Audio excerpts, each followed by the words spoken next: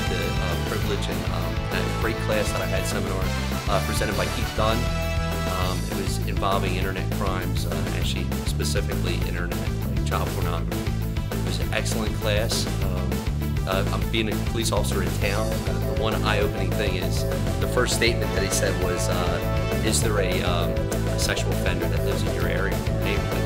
And everybody was like, "Yes," you know. So it was something that I took in. I'm also a family man. I got 5 children. I got one stepson. I got 4 daughters, and my oldest one is 11. So she's just getting into the area where she's going on the computer. And even though we have a computer in a common place, it's just something that it's eye-opening and stuff that I didn't know that I saw that I was very impressed with. It was very simple.